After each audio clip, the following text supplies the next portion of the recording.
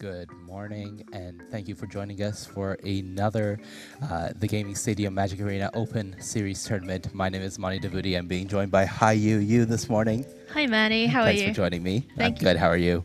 I'm great. With the pressure that I'm presenting, there is no way for that is. There is no way, he says. That's as I immediately eat my words with the best draw in Jordan's. Oh my! Oh no! Sorry, that was the second best draw in Jordan's deck, and the noxious grass.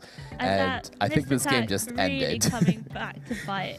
Yeah, that last missed attack from Capybara is going to end up being the difference. Yeah, and Dylan is going to still top Take the tournament because of his tiebreakers. Island, best as land. he chooses which land to destroy. And yep, can we get an attack in? We cannot.